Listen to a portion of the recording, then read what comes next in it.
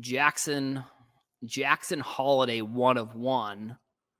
That card was pulled by Filth Bomb Breaks, and I am a big fan of them actually,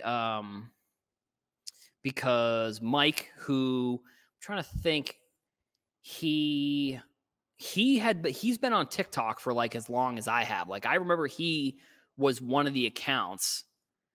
He was one of the accounts that I remember was on there when I was first getting on there. Let's see. We'll zoom in here on the card so you can take a closer look.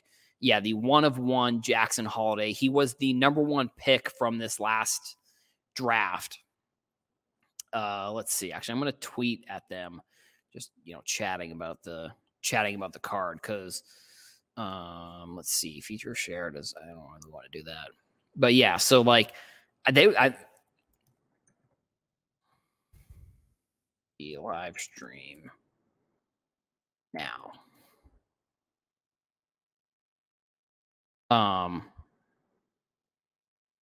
Yeah, they were on TikTok like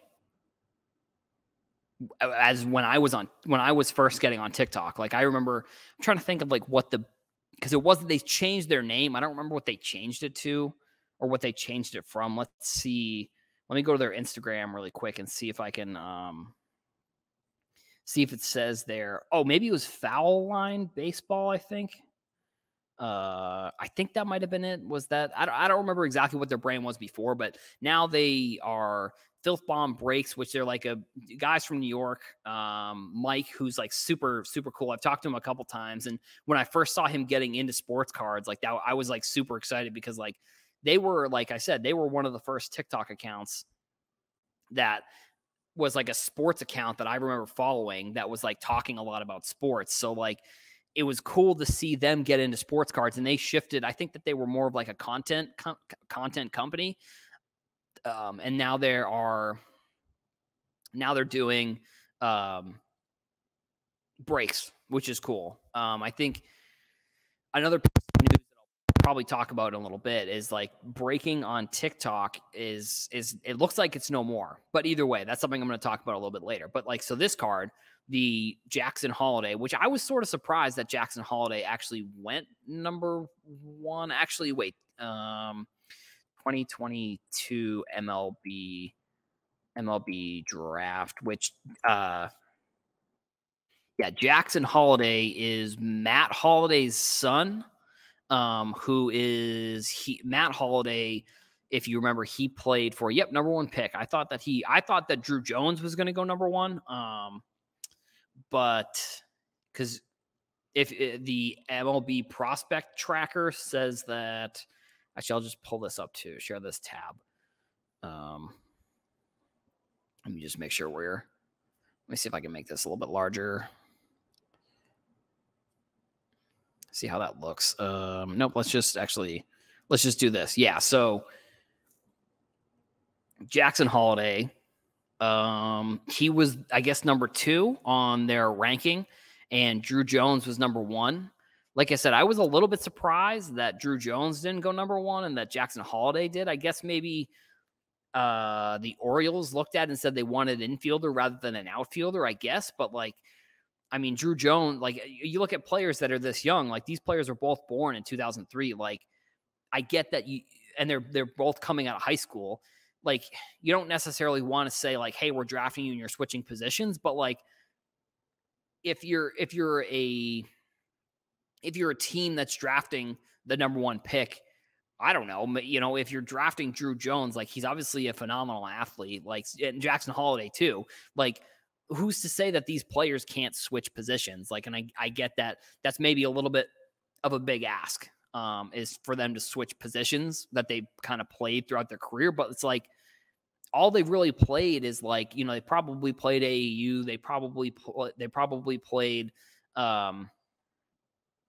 like upper level, like high level high school baseball. But it's not like they're only, 18, 19 years old. So it's like, who's to say whether they are able to switch positions or not? I don't know. But either way, so like I said, let me switch back to the card here. Let me switch back. Yeah, so number 1 pick, Jackson Holliday, Matt Holliday's son. Oh, Drew Jones is also Aaron Jones's son, which that's maybe another fun little tidbit there. Aaron Jones, the Braves legend. But yeah, so number 1 pick, Jackson Holliday, Superfractor pulled. We've seen over the past few years a lot of these like big Superfractors being pulled, and I think it's one of the cool things about social media and cards nowadays. It's like we get to see these cards getting pulled, where in the past, the only way we would have known that a card like this would have been pulled is like if it's sold on eBay or if it's sold through like Golden Auctions or some other auction house. Like, I'm going to switch out to the other fun picture that they posted. Yeah, there's Mike. There he is. What a guy. But yeah, and I guess the crazy story is that like the box was the last box of the case. And I guess it was like the last box of the night that they were trying to pull. And then next thing you know, the card that's coming out is like this like monster card, obviously probably the biggest card from last year's Bowman draft. Yeah, I mean, it has to be, it's the number one pick. And I mean, I don't know.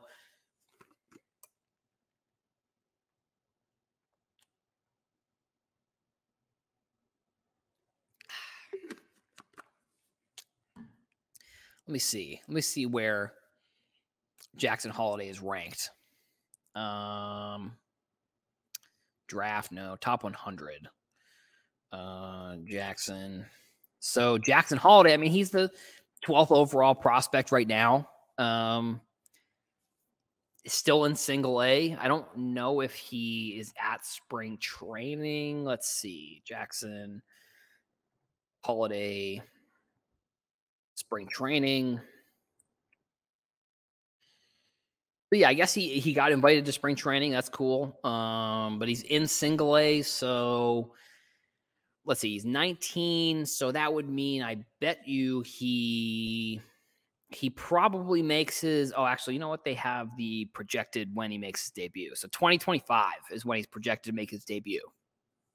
Let's look at the Orioles roster. Baltimore, more Orioles. Depth chart, yeah. Depth chart. I guess let's switch over to the screen, actually. Switch to the screen, yeah. Here we go. Baltimore Orioles depth chart. Let's just look at that. We got the active 40-man depth chart. This isn't exactly what I was looking for. I was looking for the positions. So shortstop. Yeah, because I guess, well, and also the other thing is like, if he's going to be a shortstop, Jackson Holliday, they already have sort of like a young, oh, shoot. They already have actually, I'm just going to switch back to, because I'm trying to switch between tabs here. They already have like Gunnar Henderson, who I believe that he's in the league now. I don't think he's on. Oh, so he's the number 1. Oh my God. Wow. Such an idiot. So he's the number 1 overall prospect right now. Well, and it also says shortstop, third baseman. So like their third base. Oh, what the heck? It says third base. Okay. So yeah. So maybe that's why they looked 2025. So that's 2 years from now. So like, I mean, I wouldn't be surprised if like next year, depending on how well he plays this year, because that's one thing that I think too that the MLB needs to maybe do a little bit of a better job at is figuring out how to get. We're going to switch back to the card here. Figuring out how to get their players up into the league a little bit faster. And I don't know, maybe it's even like they need to make a rule where it's like you have to be 19 or 20 to be drafted or to be signed to a team. Because it's like, I get that like at 18, MLB teams want to get these players experience in pro ball. Spring training, obviously great for Jackson Holliday. Gunnar Henderson is number 1 overall prospect. I think that probably means that like, let's see, probably by the first month or two of the season, he'll be off that list because if he's in the MLB. So the top 3 prospects right now are actually all so let's actually switch over to the tab here. So the top 3 prospects are actually all in the league, and it looks like they're all going to be starting this year, 21, 22, 21. I understand that they want to get these players at that 21 to 22 range, maybe 20 for at some examples. Like I think Juan Soto was in the league at 19 or 20. Let's see if there's anybody else. I mean, the Orioles also have like a pretty crazy farm system right now of like young players. So it's going to be interesting to see sort of what they do if they try and, I don't even know. The Orioles are such an interesting franchise because it's like they're obviously in the Red Sox, Yankees, Devil Rays, Rays now, Blue Jays division. Like it seems like at any time, like that could be the best division in baseball. But it's like some teams, I think, within that division, at sometimes throughout the season, like you get to the point where it's like, if you know you're not going to make the playoffs, like what do you end up doing? Like, do you want to trade for a player that could maybe be you? Obviously, you don't want to be trading for like rental players, but like you want to maybe trade for or trade your young prospects for maybe you maybe want to trade at somebody like a Jackson Holliday for, I don't know, like, and this is sort of speculative, but and who knows what team would really do this, but maybe you look at like if I were a GM, I'm obviously not, so I don't know how to run a team, but like maybe you trade your number one pick for somebody who's more MLB ready. I don't know. Maybe not, because also at the same time, I look at it and say, like, if MLB teams could market their players correctly, then this would be a different conversation. Kamikaze said, I've been looking to buy some baseball rookies that are having hot springs. But yeah, exactly. It's like Pete Alonso, for example. He was like 23 when he was a rookie in 2019. Aaron Judge is another example. He's like old, considering whatever, not old from a actual real life perspective, but like from a sports perspective. So yeah, it's interesting. And I'll leave this question out to sort of the chat too. Like if you're buying MLB players, leave a 1 in the chat if you buy prospects and rookies, and leave a 2 if you're buying more, older players, like, because I think it goes back to that conversation we had earlier on in the show about like John Moran. It's like there's so much potential with these rookies, but there's also a ton of like, there could be a ton of downside. There could be like a ton of like, you never know what ends up happening with these players. Like if they end up making it, if they end up not making it, like who really knows, it's all kind of perspective too. Like when you're looking at, rookies, younger players, all that kind of stuff. I do think there was like also like, I think Mike and them were talking about there was like a controversy where they weren't, like, people were posting the card, I think, and they were cutting this piece out. And I think there was also like, I think there was something like this that happened a couple weeks ago with another Twitter account, like where, because I saw a couple people talking about it, and like, I don't know.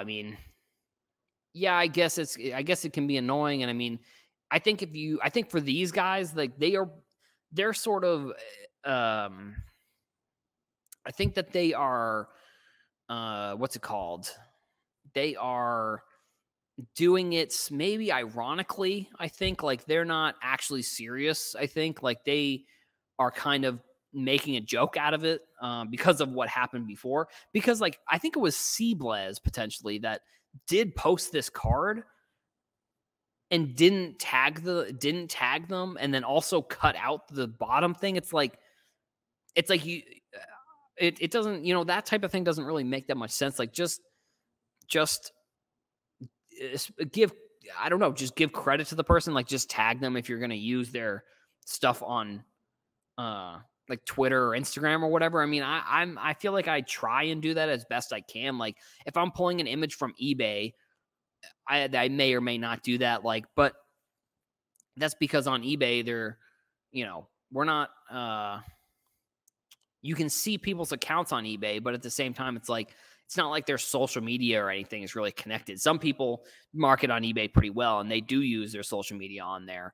But like if eBay, and I actually think if eBay did that, I think that would be kind of interesting. If they included social media, maybe potentially, I guess they're kind of a marketplace, so it's not really, they don't really care that much. It's not like a lot of eBay obviously is kind of the biggest marketplace for us, but as card people, but I think like I don't know, if maybe like Golden or ComC maybe potentially too, like I just feel like there's a social aspect that some of these marketplaces are missing. They're missing the social sharing aspect of cards, I think, somehow. Like, because I think this industry of all the industries, in my opinion, is one that social media has grown sports cards more than any company really has grown sports cards. Like, the amount of people who have card accounts that post about cards every single day, that marketing is like that's like invaluable to these card companies, in my opinion. Like there is the amount of money that Topps and Panini, Upper Deck, Leaf, maybe too, the amount of money that they don't have to spend on social media is like astronomical. Like it's really like something where it's like I come from a sort of a marketing background, but it's like it's a crazy amount that these companies don't have to spend on social media because they, because people are doing the marketing for them. And I think it goes back to Michael Rubin from Fanatics was on the Nelk Boys podcast a couple of weeks ago, and he was saying that like the sports cards became popular by accident, I think was his quote. And I couldn't agree more with that. It's like the sports cards have done everything to get in their own way when it comes to like growing in popularity and like doing all these things, because we have scandals and stuff, maybe more than other industries. I mean, I really think sports cards is such a unique industry where it's a business, but it can also be for fun, but it can also be like there are tons of different businesses you can do within sports cards. Like you can be a content creator, you can buy and sell, you can do breaks, you can do you can go to card shows and buy and sell at card shows. Or if you want to just buy cards and sell them, it can be a self-sustaining hobby. Like if you do enough research, like, and you learn about the cards, you can buy and sell, and that can fund your whole hobby. It's really one of the only hobbies that you can do. Like, just thinking of other random things, like Legos, for example, like you can't really buy, you probably could buy and sell Legos, but like you can't open Legos and then sell it. Like cards, you can buy a box of cards and sell it. I'm just trying to think of other like random hobbies. I mean, that's really sneakers. I guess you could potentially make it a self-sustaining hobby, but it's like cards are just, it's such an interesting opportunity for people to run a business within the business. And I don't think the marketplaces could do a better job at including, some sort of social aspect when it comes to your account. Like I think like if ComC, for example, like everybody has an account on there. Like you have a username. If you could link your username with your Instagram, like you would then be able to maybe share directly on Instagram from your account or whatever. Like I just think that there is a good opportunity for whatever company wants to try and do it. I think that they can, and it's going to help them when it comes to the integration of their platform in this business in the long term, because I think social media, like I said, is the biggest catalyst when it comes to marketing of sports cards. Without the top companies in the industry really having to do any type of marketing themselves. Like I think Topps definitely has done a better job over the past few years. I think Panini has done an okay job. I do think that there are some times where I think Panini could do a better job. I think Panini reposting people's Instagram stories is a good step in the right direction. But at the same time, like if that's all that they're doing, I don't know. Like I just think that there could be more. Like I think Topps is figuring out how to craft a better story around the marketing of their cards. And I think that's one thing that I don't know if it's just Fanatics that's doing that, or if someone came into Topps and their initiative was that they want to create the top social media to be more engaging and more like fun to go to. Like, cause that's one of the other things. Like a lot of people use social media as a outlet for, news, or they use it for fun. So like if your social media, your Twitter account is just like, here's this new thing, like go out and buy it. It's like, no one wants to see that. Like no one cares. But like Topps, I think did one of the cool projects that they did on their Twitter account recently was when they came out with let me see. Yeah. When Topps came out with they came out with like a reimagined 1952 set that was like, they played off the rumor that like there were tons of the cards that were in the water. So like their whole social media story that they created around that was like a water themed they changed their whole Instagram account to like a water themed account with like they were still trying to sell the cards on the account, but the stuff that they were featuring was like the cards were underwater and they had like these water textures, and they changed their whole account based on the cards that were out. And I don't know if anybody at these companies are watching my videos or they've seen my videos, but that was something that I brought up like months ago. Like I was like, I wish that they would brand their social medias when they have a big product coming out, the way that like WWE, the way that they change kind of their marketing and their aesthetic on their social medias when they have like a pay-per-view coming out. Like every new pay-per-view that WWE is sort of changing what they're doing, like when it comes to their graphic design choices and stuff along those lines. So like, I mean, I think Topps did a great job. I think that they've done a pretty good job with the release of Flagship. I guess there isn't necessarily like a theme to it. Like I'll be interested to see when like Gypsy Queen comes out, or no, I think they might have got rid of it when like Allen and Ginter comes out, or like when Bowman maybe comes out, like what they choose to do with social media at that point. Because like I said, with WWE, every month there's a new pay-per-view. With sports cards, every month there's like a new big release that's coming out for whether it's baseball or, once they get basketball or whatever. And it's going to be interesting to see how they market all three of the sports once they eventually get all the sports. But either way, I think like I said, every month there's a new product coming out, the same way that like every month there's a new WWE pay-per-view. So like I think that Topps has a really cool opportunity, the same way that WWE has that opportunity to create their social media and write the story that is that product. And I think that they've also done that. I think there's a website now. It's called like Ripped, I think, Topps Ripped, where they're doing sort of a retrospective look and creating stories around the products that are coming out.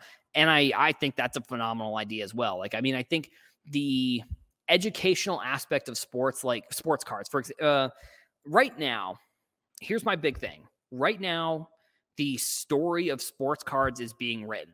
Like, I think that there has been blogs, there's been content that's been created, but I think what's going on right now, all the content creators that are creating content right now, in 10 years, those are going to be the stories that are going to be told about cards from this era. So I don't know if that's a good or a bad thing necessarily. I, for one, can only what's the word I'm looking for? I can only affect the content that I'm creating. There's some content that I don't necessarily love. There's some content that I wish maybe had a little bit of a different, slant to it, I guess, if that's one way to put it. But either way, I think the stories of sports cards are being told right now. And I think 10 years down the road, people are going to be able to look back at the people who were documenting and creating content around these times, because for cards, that wasn't always the thing. Like, I think the example that I've used occasionally is like, the right now, social media and cards are in a similar boat to when fantasy sports went from pen and paper to online. So we're in those early stages still, in my opinion. I don't know. Maybe you could ask 10 other people. I'm sure they'll have different opinion, but I think we're in the early stages of sports cards being online. Like eBay, for example, has, it's not like eBay's been around for decades and decades. Like, it was created in the 90s. So it's like, we're still in early stages of online selling. So it's like, we're in those early stages of like when fantasy sports went from pen and paper to online. So I'm going to at least try to create the content that I think hopefully 10 years down the road, someone will look back and say, that was really informational. I guess that was a good way of documenting it. Like, it wasn't over the top. It wasn't clickbaity or whatever. There's obviously clickbait that you have to do because that's just the way it is nowadays, unfortunately, with content on social media. But it's like, hopefully down the road, people can look back at some of the content and stuff that's being created and say, like, these were good stories that people told. These were interesting stories. I don't know. We'll see what happens. I think it's going to be interesting down the road.